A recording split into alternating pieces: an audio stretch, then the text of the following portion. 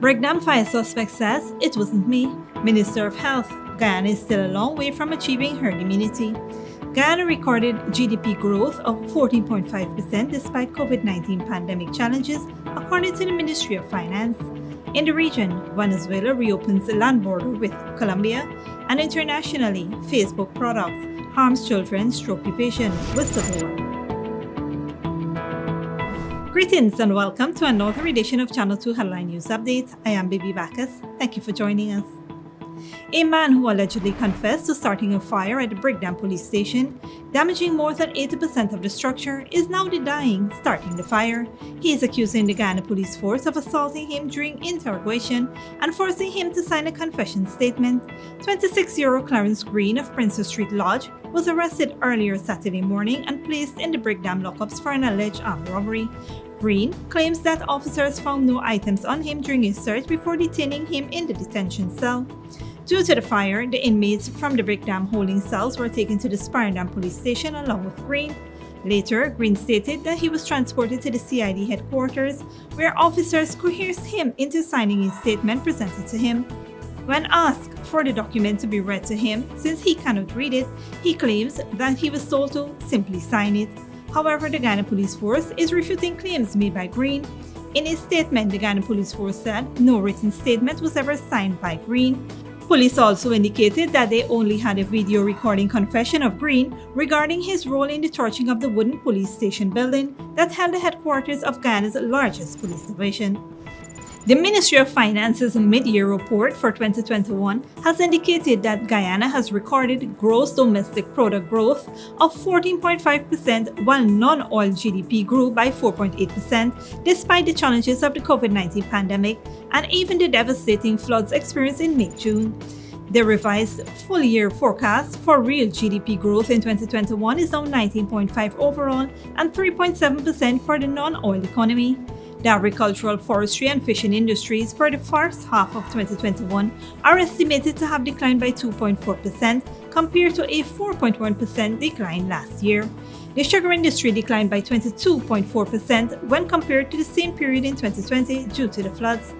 The rice industry grew by an estimated 7.8%. Other crops declined by 7.3% due to the floods. Livestock industry was estimated to have grown by 10.6% when compared to the same period in 2020. However, the fishing industry declined by an estimated 6.6% and the forestry industry by 7.1%. The mining and quarry industries grew by 23.1%, with higher output from the petroleum and other mining industries, despite reductions in gold and bauxite. The petroleum sector increased by 65.4%. Diamonds, sand and stone were estimated to have seen a total growth of 63%. Manufacturing sector notably saw an estimated growth of 13.1%. Earlier this year, Senior Finance Minister Dr. Ashni Singh had indicated that Guyana would be one of the fastest growing economies in terms of real GDP and would see a rapid transformation in several sectors, especially since government would make efforts to boost the non-oil economy as well. The mid-year report is expected to be tabled by Dr. Singh at the first sitting of the National Assembly once the Assembly resumes after its current recess. The national mid-year report for Guyana may look promising, but this may not be the same for the region. A recent report published by the World Bank is urging Latin America and Caribbean countries to restructure their economies and enhance growth to avoid another lost decade. According to the World Bank research, the scars from COVID-19 crisis will take years to disappear if countries in Latin America and the Caribbean do not take quick steps to boost an already weak recovery from the pandemic, with poverty now at its highest level in decades. Although regional growth is expected to rebound to 6.3% in 2021, with vaccination rates increasing and COVID-19 deaths decreasing, most nations will fall short of revising the 6.7% contraction that occurred last year. Furthermore, growth predictions for the following 2 years fall below 3%, returning to the poor growth rate of the 2010s and fueling concerns about another lost decades of development. According to the research, the region has to urgently execute long-delaying but possible reforms in infrastructure, education, health, energy policy, and innovations, as well as address new problems posed by climate change to achieve the kind of development rates that will propel the region ahead and reduce societal tension. inflation. The lost decades refer to the period of slow to negative economic growth lasting almost 10 years. Don't go away after the break. Ministry of Health. Guyana is still a long way from achieving herd immunity, and police are investigating a fatal stabbing of a minor at abandoned BRICKDAM.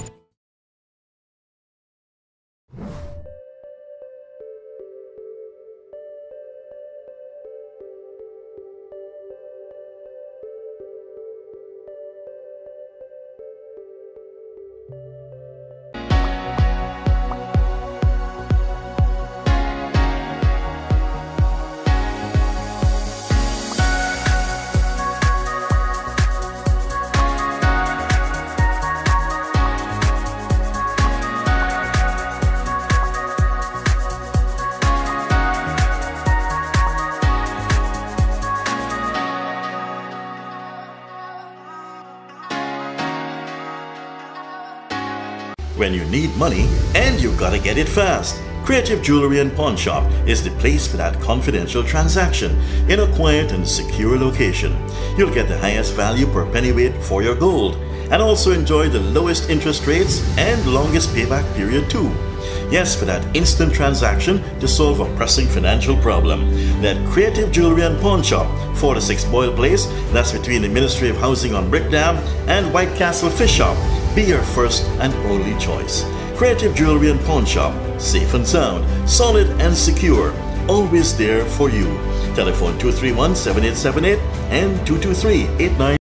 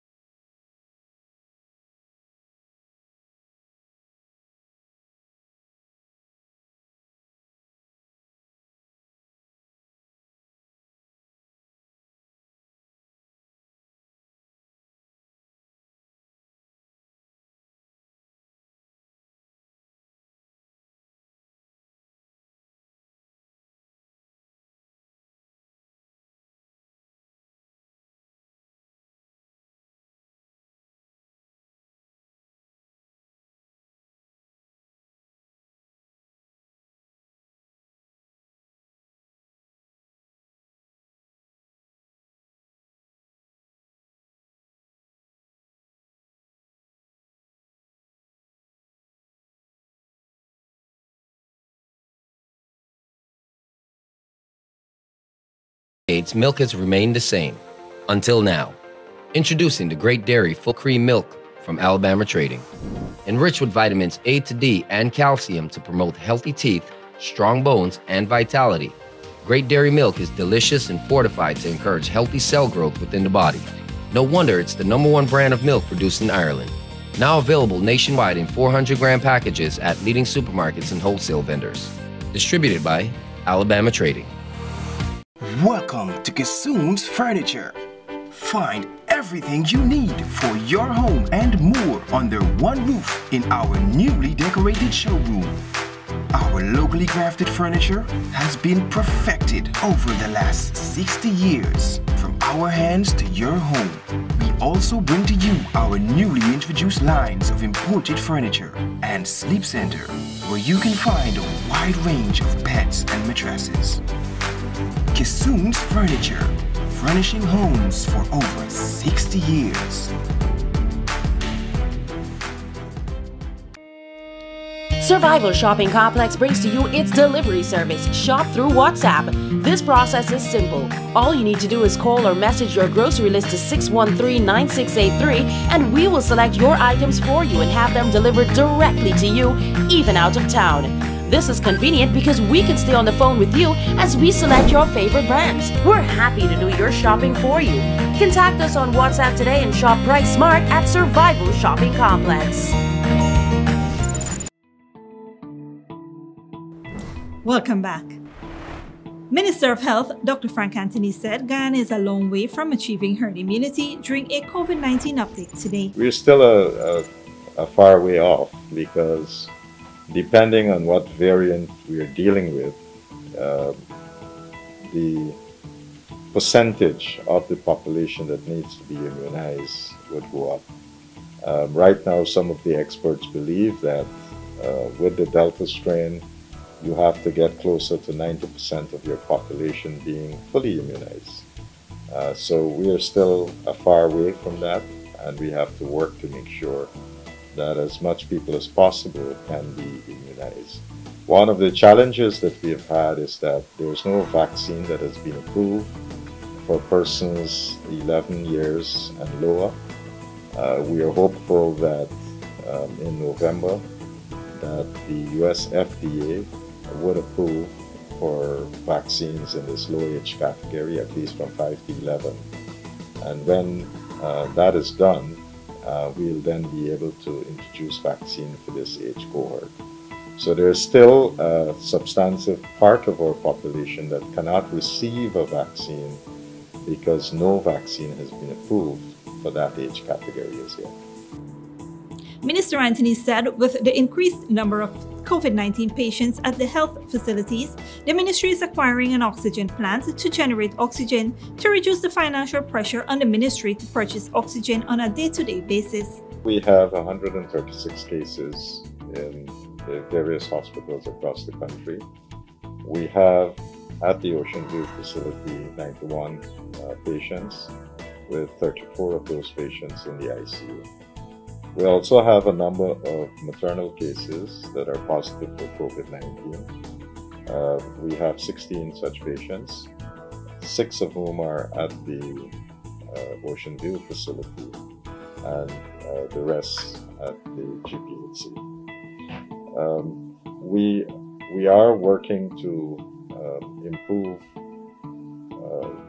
generation of oxygen on site, and right now we're expecting to have an oxygen plant coming in shortly that we'll be setting up at the Ocean View facility so that we can self-generate our own oxygen. That would help to reduce the amount of oxygen that we have to purchase on a daily basis. So as of today, we have 81 patients of the 136 that requires oxygen. And as you can imagine, consumption of oxygen is taking a lot of resources from the ministry. Minister Anthony said there are 3,816 active cases and 251 persons tested positive over the past 24 hours. He said a large number of persons are in home isolation. However, if you believe you have been exposed to COVID-19, isolate at home for 5 days before getting a PCR test done. If you've been exposed to someone, the preference would be that you quarantine at home and then you do the test after about 5 days. The reason why we're doing the test after 5 days and not immediately, because after 5 days, if you were infected, you'll have enough viral load so that we would then be able to detect it using the PCR.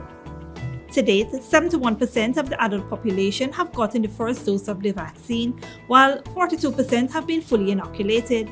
In the 12 to 17 age group, 34.8% received the first dose and 19.1% were fully immunized. The ministry will begin administering the Pfizer vaccine to pregnant and breastfeeding women. As such, the minister reiterated that they should get vaccinated. Again, I want to make a special appeal to pregnant women to get vaccinated.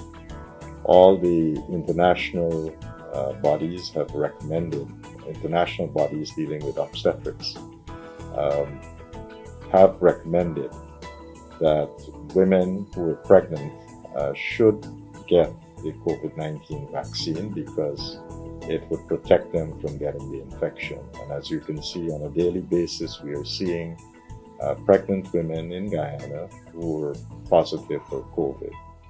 Now this can, if you are vaccinated, it reduces the severity of the disease and therefore in some instances can protect you from getting the more complicated form of this disease. So I want to urge women to make sure that they really get the vaccine. You can get any one of the vaccines that we're giving for adults, but we know some people prefer the mRNA Pfizer vaccine, and therefore we have extended the use of Pfizer to pregnant women and breastfeeding women. And it doesn't matter anytime during the pregnancy. So whether it's at the beginning, the middle, or coming on to the nearer to when you're ready to deliver, you can get it at any stage during the pregnancy. And for breastfeeding women, it is important that you also get vaccinated if you have not been vaccinated, because once you're vaccinated, the antibodies that you produce can pass through the breast milk and protect the baby. So it's important that you do so. Dr. Anthony also made a call for persons with cancer-related issues to get vaccinated, since cancer is considered comorbidity. One of the most prestigious societies dealing with the treatment of cancer has recommended that you should, if you have any form of cancer, that you should really go and get the COVID-19 vaccine. We know that persons with cancer, it can be considered as one of the comorbidities, and therefore it would put you at increased risk for COVID-19. The vaccines that we are using are all good for cancer patients, and so there's no risk in using any one of those vaccines.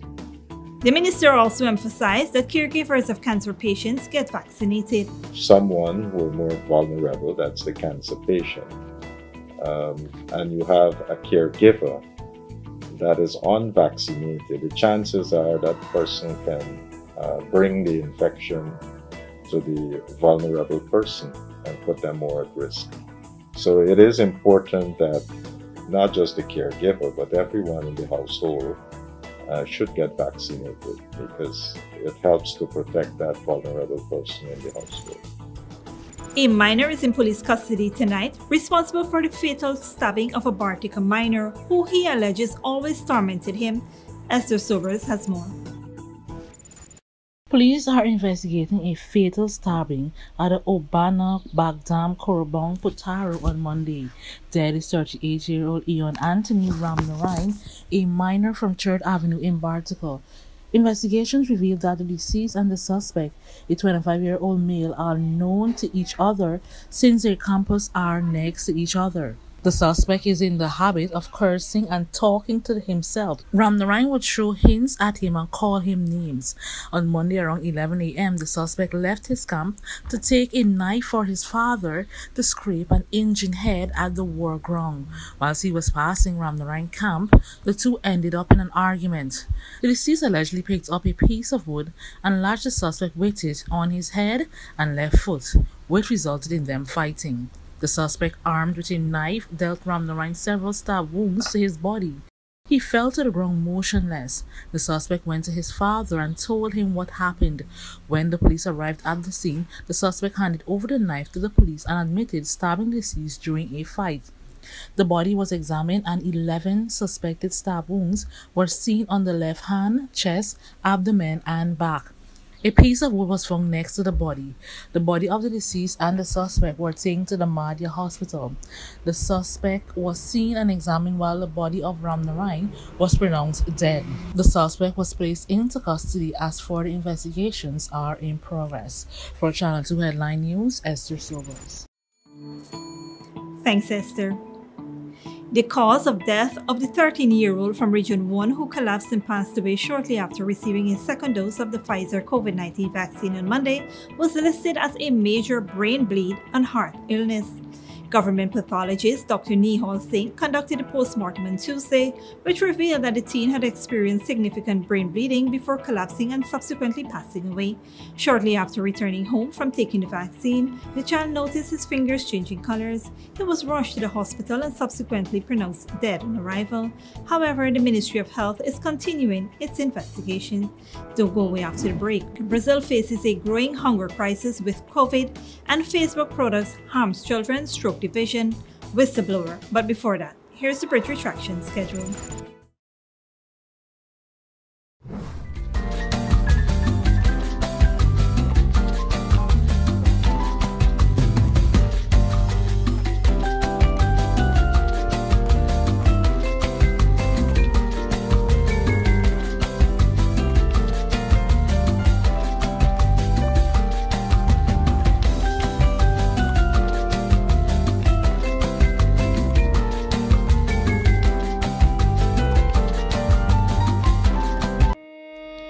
Survival Shopping Complex brings to you its delivery service, Shop Through WhatsApp. This process is simple. All you need to do is call or message your grocery list to 613-9683 and we will select your items for you and have them delivered directly to you, even out of town. This is convenient because we can stay on the phone with you as we select your favorite brands. We're happy to do your shopping for you. Contact us on WhatsApp today and shop price smart at Survival Shopping Complex. Good girl forget things. What's the problem, Granny? I want money for borrow for do a surgery. I was dancing and I fall and fracture my hip. If you need some quick money, you should check Lender's Jewelry and Pawn Shop. Lender's Jewelry and Pawn Shop, Lot 238 South Road Border, Georgetown. Get jewelry made to order in just 72 hours. We also accept vehicles. Lender's, best rates, longest payback period. Boys, I get through. Plus, I could dance again. Lender's Jewelry and Pawn Shop.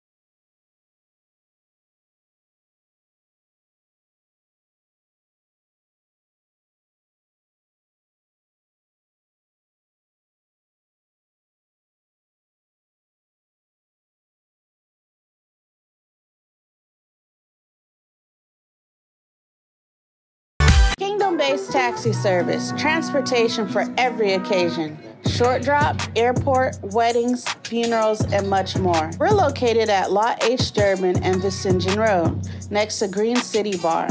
For honest, efficient, and reliable service, call Kingdom-based taxi service at 648-5959 or 227-7937. You can count on us.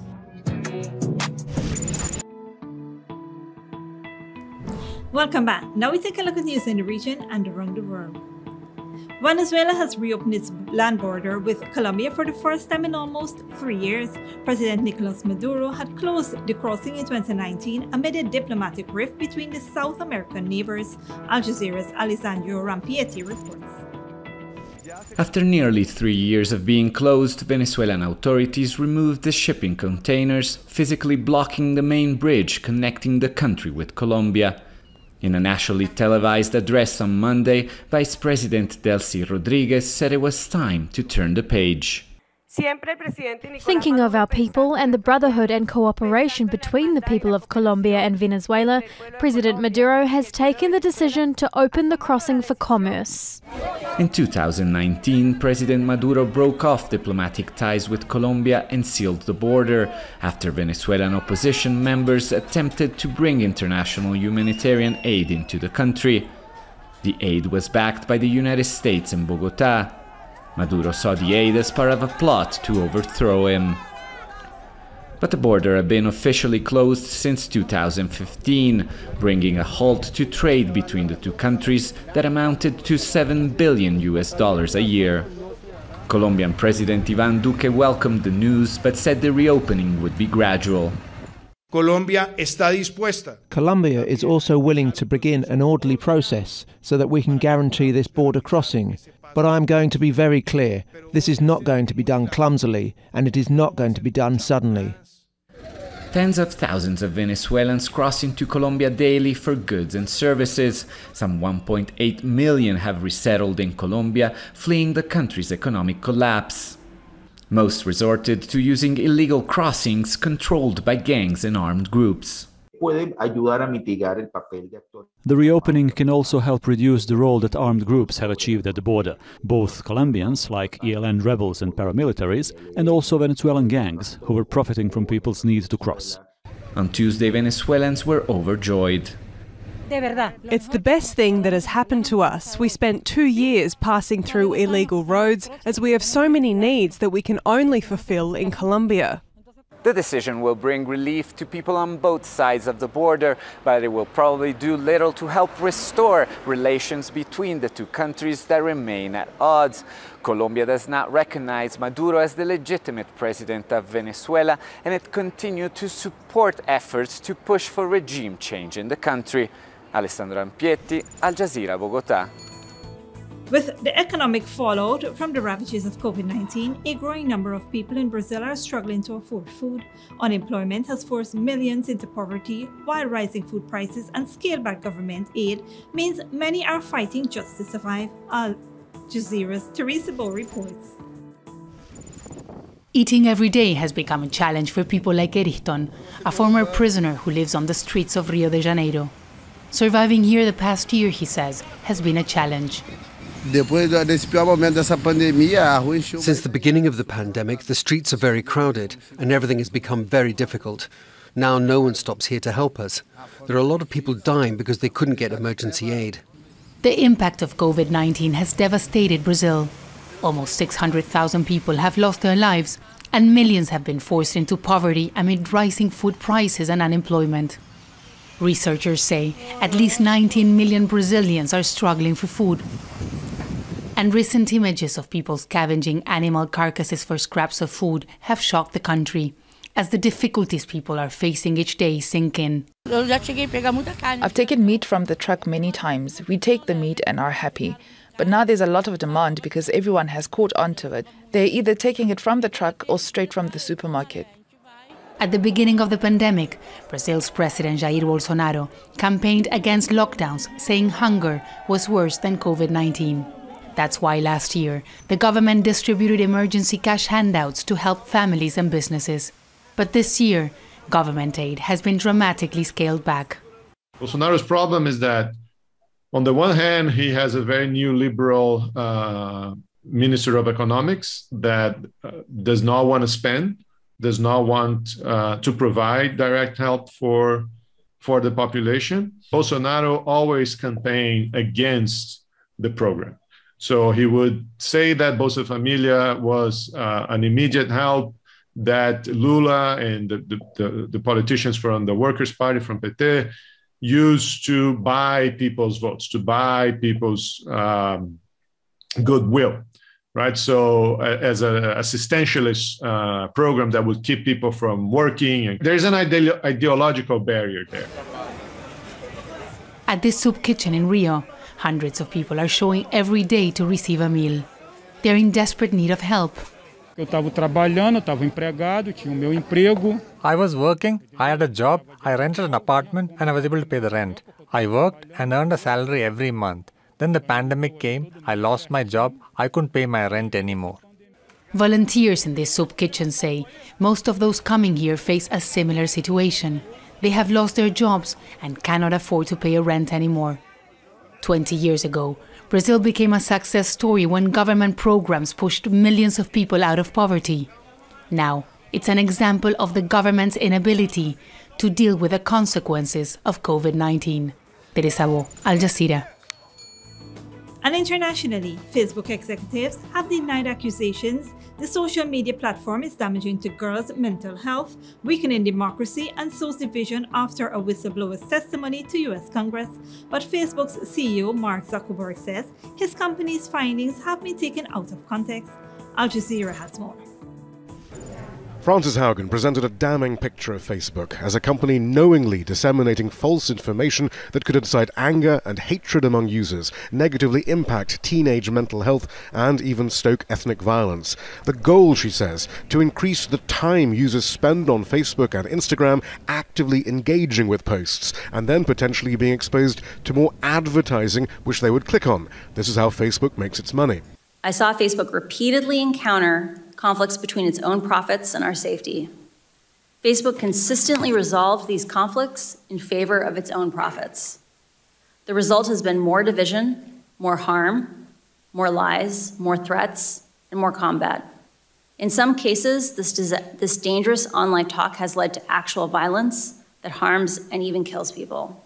What makes Haugen's testimony so important is that she has the documentation to back up her claims. Tens of thousands of internal pieces of paperwork that reveal Facebook's knowledge of the consequences of its actions, allegedly in its pursuit of profit.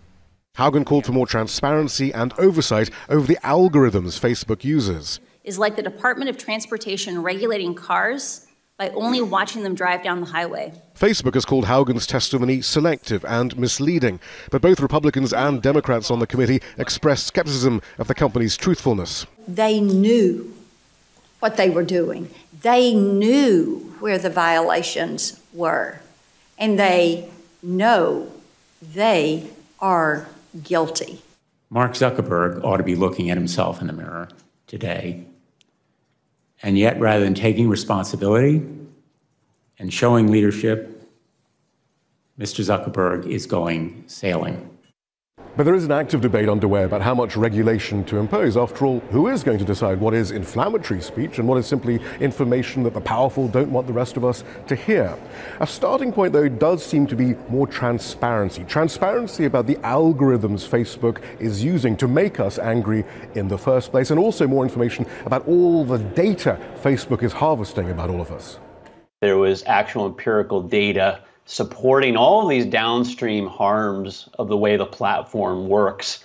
Those issues that are really at the integration of both, the way data is used, this what we call surveillance capitalism, where the user is tracked everywhere they go, and then that data is mined and used to target them and try to get them to engage. Haugen has filed several complaints with the Securities and Exchange Commission, alleging with her documentation that Facebook has misled its investors and Congress in the past. And she's clear, it is founder, chairman and CEO Mark Zuckerberg who controls Facebook's behavior. Shihab Ratansi, Al Jazeera, Capitol Hill. And that is it for today's regional and international news. Here now is your 3-day weather forecast.